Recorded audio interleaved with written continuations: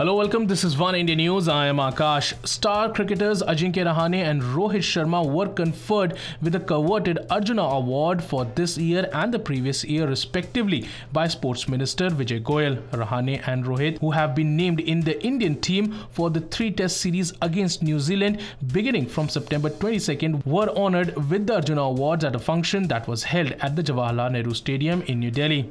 Rahane and Rohit could not earlier receive the awards from President of India as they were participating in international tournaments. Speaking on the occasion, Goel said that while there is no doubt that cricket is amongst the most popular games in India, the current government under the leadership of Prime Minister Narendra Modi is committed to promote indigenous and other sports as well.